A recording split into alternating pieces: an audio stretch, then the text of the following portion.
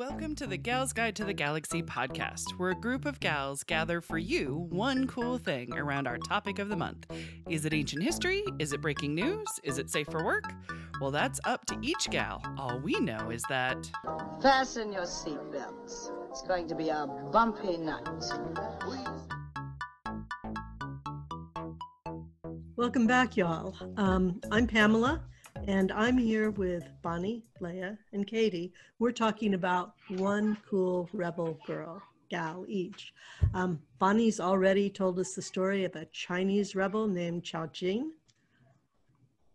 But before we dive back in, and I introduce you to another rebel gal, let's get acquainted with a random question. So, ladies, can you rebel and conform at the same time? It's kind of like, can you walk and chew gum at the same time, isn't it? That I can't do. That's a different question altogether. Right, that's a hard no. Got it. I can see Bonnie and Katie's thinking face. Yeah. I have thought about this one. I really did. I think you can, but I think I can't. I think that other people can rebel and conform at the same time, where they keep their rebellion kind of like within the populace, you know, like what is a comfortable rebellion? What is everybody, not too many of their peers will kind of like look at them strange. I don't have that ability though. If I'm rebelling, I'm going full Fort Rebellion, and I kind of don't care. And I know it's to my detriment a couple of times. So, but yeah, that's my theory. What do you ladies think? Absolutely. Okay. All with right. like with the last year, with all the protests and the Women's March, like, I don't know if it's so much rebellion, but it's speaking out. Yeah. But most of them are completely peaceful, and they still, like, they have to get permits and all this stuff, but they're still going kind out of conforming to the social norms, the social law, that sort of thing. Yeah, but they're still making a bit of a ruckus, but they're doing it in an orderly fashion. Right. Oh, those ladies with banners. Katie, you were going to say? As I did a little research on rebels for prepping for this, it's all women are rebels in their own way, and there's so much diversity.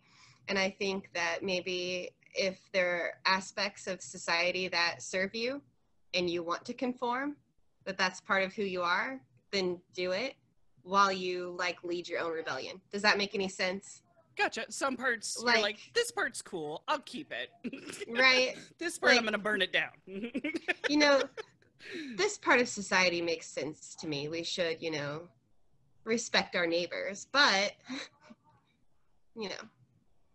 But as soon as they have a side, no, I'm just kidding. Well, I had my own drama of that this election year. I respect my neighbors, but then they put the Trump sign in the yard, and I'm like, it's not there anymore. It's gonna be a ruckus at the old town tonight. Yeah, ours still has it up. Oh, really? No. Oh. I've seen 2 signs still up, and one of them's my neighbor. I did see my neighbors down the street. One of them had, just your regular standard size Biden sign, and then the next neighbor had a regular size, pretty much equal size Trump sign. Then I go by the next day, and suddenly the Trump sign is 4 times bigger and pointed directly at the Biden sign. And I'm like, oh, this is going to be fun. And then the Biden sign got bigger, and then the Trump sign got, and I'm like, okay.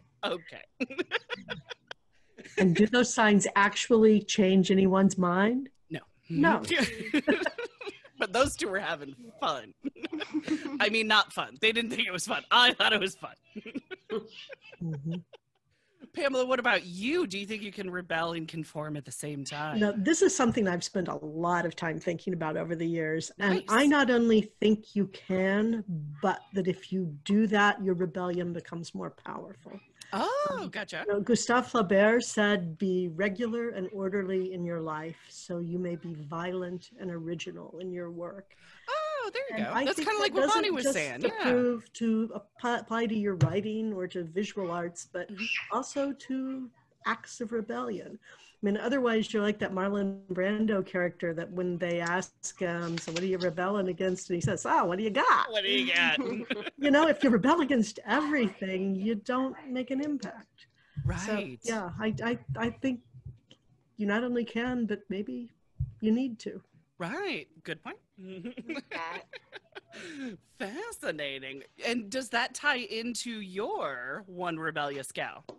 Maybe. Maybe? Maybe. It doesn't have to. It doesn't have to, thank God. Yes, exactly. You know, I really had a hard time choosing. Because there's so many awesome ones to choose. Well, not only that, but almost everybody I wrote about in the last book fit the definition one way or another.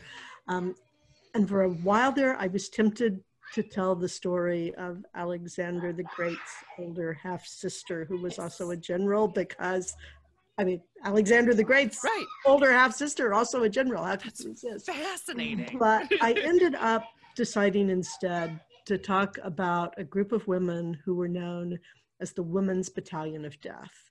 Who fought in World War I. Oh my gosh. You know, World War I is this really interesting turning point for women in modern looking militaries, because during that war, the nations on both sides had desperate manpower shortages. And so they began to use women in ways that they had never allowed them to participate before. In the United States, in Great Britain, that meant that women took on non-combatant roles that freed up a man to fight. You know, they worked as clerical workers at first, and then they became radio operators and telegraph operators and designed camouflage and other cool stuff. But in Russia, women actually fought. Nice. And between the February and the October revolutions in 1919, the Russian government formed 15 all-female battalions. Really? And the most important of those, the first of those, was the Women's Battalion of Death. Ooh. And that was led by a woman named Maria Botchkareva. And Botchkareva is fascinating. She was a semi-literate peasant woman. And when the war started, she decided it was a great way to get out of an abusive marriage. Ooh, yes. So she left Siberia, where she'd followed her husband into exile, and went back to her home region of Tomsk and tried to enlist in the 25th Tomsk Reserve Battalion. And the commander said, women not allowed. It's illegal for women to enlist in the Imperial Russian military. Now, she just traveled all the way from Siberia to do this. So she pushed back. And finally, he just got snotty with her and said, why don't you just write to the Tsar and see if he says yes? Oh. And that's what she did. Now, she managed to talk him into helping her write the telegram to the Tsar. I'm sure he did it because he wanted to be done with it. But to everyone's amazement, the Tsar said, yes. We'll do another thumbs up here. Yes! A thumbs up month. So with the Tsar's permission, she enlisted as a woman, not in disguise. You know, women have often enlisted disguised as men. That's not this. So she enlisted in the 4th Company of the 25th Reserve Battalion. Her unit was sent to the Western Front in February of 1919, where the fighting was bad. And for 2 years, she served as a soldier in an otherwise all-male unit on the Western Front, and she put up with a lot of crap from her fellow soldiers. I think so. When she first got there, many of them assumed that she was a prostitute who had been sent there for their convenience. So in addition to fighting the Germans, she was also fighting off her fellow soldiers. That's cool. Something that's not entirely unknown still today. Right. Nonetheless, despite all the crap, she served with distinction. She was wounded 3 times. Oh. The 3rd time, a shell fragment pierced her spine, leaving her paralyzed for a while. Oh, no. She learned to walk again, and went right back to the front. Really? She received multiple military honors, including the St. George Cross, which was Imperial Russia's highest military honor for valor. It's basically the equivalent of the Medal of Honor. And then in 1917, everything changed. February Revolution, new government in place. And the provisional government, which is the name we used for that government, declared that all subjects of the empire were free and equal citizens with the rights and duties that went with citizenship. Now, Russia already had a body of women that were interested in fighting to defend their country. Botchkareva wasn't the only one. She was just the most visible. Other women did manage to tuck their way into units or disguise themselves as men to enlist, but there were other women who wanted to fight and couldn't. And a lot of them assumed that their new status as free and equal citizens included the right and the duty to bear arms in their country's defense. And shortly after the revolution, they took that concept of enlisting one step further, and women's groups started to petition the government to form all-female military units. Cool. Now, at this point, women are eager to get into the army, and men who are in the army are really eager for the war to stop, because even though World War I was a horrible war for everyone, Russia was having a really bad war because leadership was totally incompetent. So, and the weather was horrible. I mean, when is the weather not horrible? You know, they were kind of used to the weather being horrible. I know. Wasn't it exceptionally bad though? There was like terrible blizzards that came in during World War I. It was it was awful. Every front was in bad. addition to weather, they were short on food. They were short on equipment. The number of casualties was huge. Morale was low. Desertion rates were high. You know, whole units mutinied. And a lot of people thought that women's battalions would be a solution to this. The idea was that if you had women in the trenches, it would improve the morale of male soldiers, or at the very least, it would shame them into fighting. Because, you know, the girls women are fighting. If the girls are fighting, surely you can. I'm so glad we can get men to do the right thing by shaming them. It's just a great leadership strategy. So in 1919, late May, the Minister of War approved the creation of a single all-female battalion, and he asked Botchkareva to lead it. Yes. She originally recruited about 2,000 women. By the time they were ready to head out, it whittled down to about 300. Her leadership skills were a little questionable also. But with less than a month of training, late June, those 300 women were sent into the field. Nice. And in fact, they were deliberately sent into an area that was suffering from massive desertions because, you know, women were gonna get the guys to buck up. Right. The women got their first taste of battle on July 9th. The Germans attacked, and the order came down to the regiment that the women were attached to that they should advance against the enemy, and nothing happened. Oh. One of the other changes that the Russians made at this time was they formed what they called soldiers' committees, with the idea that the troops would sort of would at least partially lead themselves, that you'll begin to have a democratically run army. I will say that worked about the way you would expect it to. This is not like a scout-led Boy Scout troop. This is a very different issue. I feel like it. And so as soon as the order came to attack, the men in the regiment called a soldiers' committee meeting to decide whether or not they were going to fight. And after several hours of a lot of conversation and no action, the women got impatient and decided that they were going to advance whether the men did or not. Yes. And I've got to be said that evidently there was some truth to the shaping men into action part, because when they left, several hundred men did accompany them. There you go. The Women's Battalion of Death successfully took 2 lines of German trenches with very few casualties, and then they held their position against 6 German counterattacks. Finally, they ran out of ammunition and they had to retreat. But before they retreated, they had captured 2 German machine gun nests and a number of German soldiers, including 2 officers who were really unhappy to have to surrender to them. That is badassery. You know, Yes. badassery down the line. And because of that, other women wanted to be badasses too. Yes. Because of the success in the field of the Women's Battalion of Death, that inspired the creation of more of these units throughout Russia. About 6,000 women volunteered. Nice. The provisional government formed another 15 official units.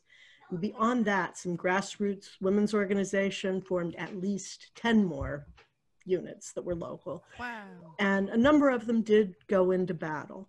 Mm-hmm. The experiment didn't last very long because in October there was another revolution. The Bolsheviks seized power from the provisional government. They signed a separate peace treaty with Germany, which actually was probably good leadership, even though it was the Bolsheviks. Right. They immediately began to demobilize the armies. The women's units were among the first to go. Right. And the women who were demobilized didn't get treated very well. Oh, no. When, you know, those battalions were associated in the public mind and in the Bolsheviks' mind specifically with the provisional government. And a lot of the women were charged as counter-revolutionaries. And when they went home, they were really easy to identify. I mean, they could change out of their uniforms just like the male soldiers, but they'd shaved their heads to go into battle, which meant they didn't blend very well. Their hair wasn't as long as everybody else. Plus also the bullet holes and the shrapnel. And yeah, it's just, you know, they so they got treated badly by the people in their own hometowns. And the assumption that they were counter-revolutionaries wasn't entirely unfounded. One group of them actually died defending the provisional government in the last days of the rebellion. So they went down for their beliefs. A number of them later joined the White Army so that they're fighting against the Red Army in the Russian Civil War after the revolution. And as for Botchkareva, she fled to the United States, where she managed to see President Wilson and to plead with him for Russia to for the United States to intervene in Russia. Then in 1919, she went back to Siberia and she formed a paramedic group, a women's paramedic unit attached to the White Army. The Bolsheviks captured her, Christmas 1919. They tried her as an enemy of the state. This is beginning to sound a lot like Bonnie's story. I'm sorry. Oh, no. And she was executed by a firing squad on May 16th, 1920. She was 30. Oh, Bonnie, your lady was 31. And then how many days between capture and assassination was 2? What, Pamela, yours, Maria? Mine was like 5 months. Okay, 5 months. Not quite 5 months. Still, there's so much correlation there. Yeah.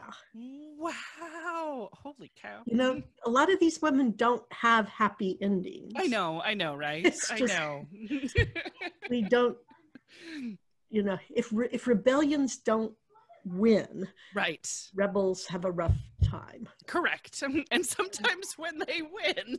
And sometimes when they win, rebels have a rough time. Exactly. And if they're female, they have a rougher time because all the usual reasons. Exactly. And a couple of extra sprinkled it on top. Precisely. Oh my goodness, great. But she did all of that before she was in the war for 2 years? She was in the war for 2 years before she formed the... Oh, the paramedical... So she was in the war from 15 to the revolution, and then with the revolution, she ended up forming the battalion. That battalion was around for about 2 months. Gotcha. So you figure almost 3 years. Gotcha. There you go. It's still being in war-minded, in war zone, in danger. You know what I mean? Yeah. I thought it was ironic because Bonnie did cover Edith Wilson in a previous podcast when we did First Ladies, and how Edith Wilson was kind of, running a show a little bit. Yeah, and then when you mentioned her meeting with President Wilson, I think there is a Drunk History episode where your lady makes an appearance. Oh. 'Cause I remember there being like a Russian lady war hero coming to like talk to the troops and being like, I'm a lady and I'm doing this. That would be her. Yeah. Nice. Yep. Yep. Yeah, it's fascinating because Soviets basically squashed this story. They Really? I mean, it was trumpeted under the provisional government. Right, of course. All over the media here. Right. There was even a woman who was embedded with the Women's Battalion of Death before they went into the field. So there are a bunch of interviews with the women about why they joined. Nice. Yeah. But then once the Soviets are in control, they don't want that story told. Right. Oh my gosh. And they just quash. By the way, hello, Jellyfish. How are you? Jellyfish is Katie's cat. Yeah, it's pretty. She loves being on the podcast. Frequent guest right here. She was our producer last year. Oh my gosh. That is fascinating, though. I've heard so many stories about the Bolsheviks and about the different revolutions that were all kind of like back to back. I never heard about the Women's Battalion of Death.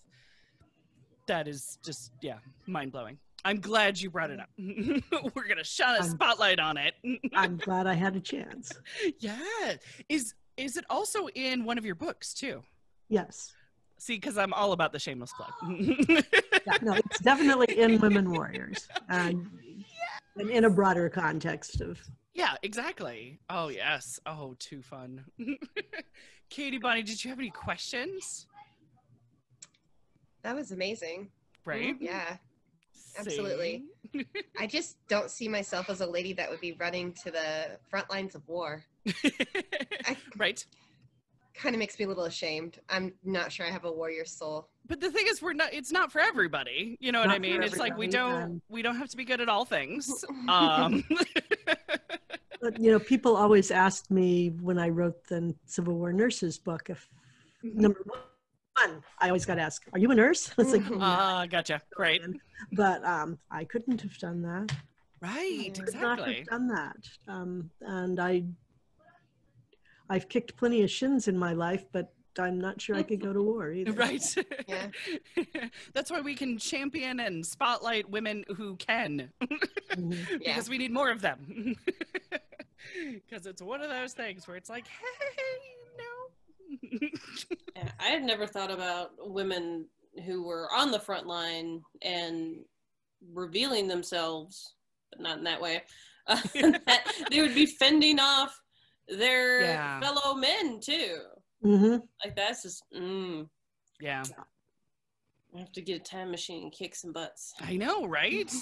Because I mean, here you are in a war zone trying to survive, but at the same time, like you can't go to sleep. You know what I mean? Like you can't ever rest your mind because you're an enemy from both sides of it. Yeah. And you're supposed to be fighting the same enemy. Right, right, exactly. But no, the patriarchy gets in the way.